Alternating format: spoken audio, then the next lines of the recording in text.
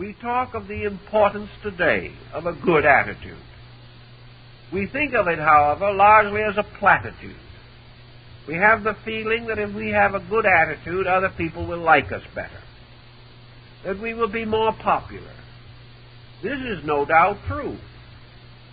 But is this friendship that results from better attitude merely based upon this external situation, or is it based upon the change in the magnetic field which can be intuitively recognized by others?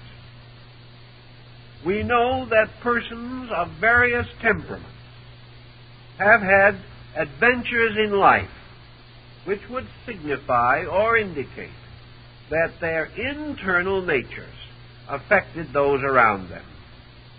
It is a common problem, for example, that does not infrequently arise, that certain physicians and nurses have better effects upon patients than others. This effect cannot be based upon appearance, for one may be as prepossessing as another. It cannot be based upon efficiency. They have all received more or less equal training. We may say that it could be based upon the attitude of the doctor or the nurse, but in some instances they are at least certainly not aware of their attitude and are very hurt and disappointed when the patient does not respond favorably. Yet it is almost a certainty that if we leave a certain nurse with a certain patient, he may not recover. Something is wrong that cannot be corrected by efficiency, kindness, cheerfulness, or anything that we know.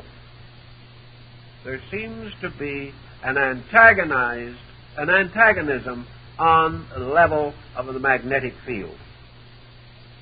Thus, certain persons in all relationships can be fortunate or unfortunate in terms of their own magnetism. Does this mean that such magnetic attractions and repulsions are inevitable? Does it mean that certain persons will never be able to get along together? Does this, to a certain degree, reflect itself in the comparatively high rate of divorce from which we suffer today? Is incompatibility, at least in part, an element of magnetism? I think it can be in a good many cases. There are also indications that there are people who cannot get along together, who will not be able to, or will never be able to make a sufficiently great adjustment in their own characters that they will be able to become compatible. This occurs not only in the more intimate associations, but also in business and in social activities. There are people that will never be drawn to each other. And if they are accidentally brought together, there is no spark of friendship or recognition. There is only, at best, an indifference. Now, the problem of indifference also plays a part in our magnetic theory. Energy moves with interest. It moves with concern. It moves with all kinds of active attitudes. It does not move, however, from indifference. Indifference is the ultimate degree of detachment. It means that there is no sympathy, no relationship, no common ground. It does not necessarily stand for an antagonism in the magnetic fields, but it very often prevents any interest or direction of energy by means of which an acquaintance or an association can be improved. Now, in religion, mysticism, philosophy, and these situations, indifference has never been regarded as a virtue. And when we refer to a certain kind, shall we say, of detachment, we do not imply indifference. Indifference is so completely lifeless that it calls and draws nothing. And quietude, or the suspension of attitudes, is not indifference. Indifference represents failure to report any stimulation or any activity of interest. Whereas man seeking to relax or to attain freedom from pressure is not working with indifference. To make a virtue of indifference would be equivalent to making a virtue of ignorance, or to assume that a not knowing is good. In nature, not knowing is never good. False knowing is also bad. Right knowing is very important.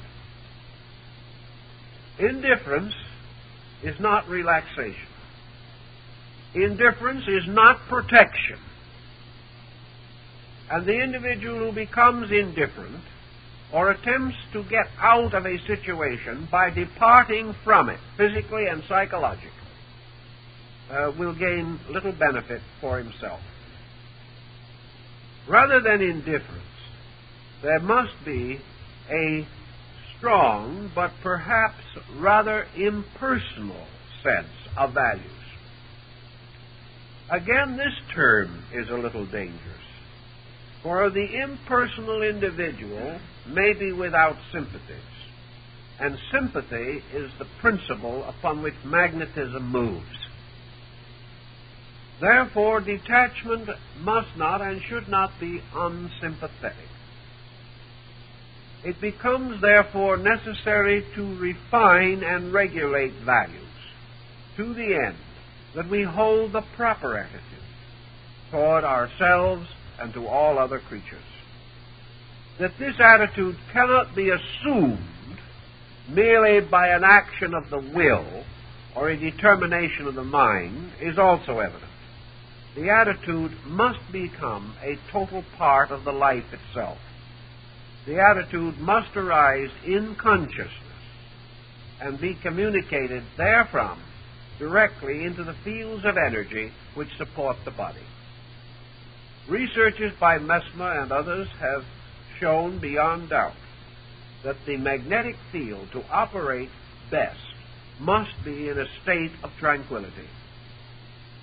Tranquility simply means now normalcy, nothing more than or less. Excitation or the tremendous upsurge of intensity is not normalcy. Depression or the reduction of energy to the state perhaps of inertia is not normal. And one of the forces or circumstances which causes the greatest havoc in man's magnetic structure is uncontrolled and excessive emotional outbursts. These cannot do any good on any plane, and on the psychic plane they do much harm.